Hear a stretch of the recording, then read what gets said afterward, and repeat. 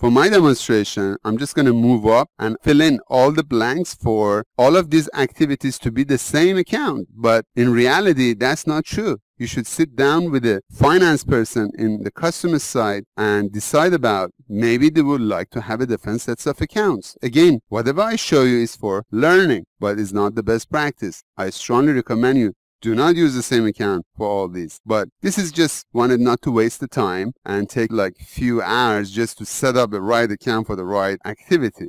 That's part of your implementation time. That's why the implementation of finance and inventory, it may take some time just because of these things. Needless to say, let's go through this list very quick and we come back to it and we're going to actually see it in activity because I don't necessarily want to spend lots of hours here explaining every single thing theoretically. I'd rather set it up once, high level, randomly I pick up some of those values, explain them to you, and then throughout the rest of the supply chain series and sessions that I'm going to go through, you are seeing it in action. So I explained the packing slip. Obviously, it's a T accounting, so you need an offset for it. So that's the first two lines. Issue means you are deducting quantity from your warehouse. Whenever you hear issue, means you are putting a minus in front of the quantity. I issued 3 things. That means I got rid of 3 of my items in my warehouse. I received 3 things. That means you're actually adding quantity. So issue means getting it out. Receive means bringing it in. So at that time, when you do an issue, that means you need to deduct the cost.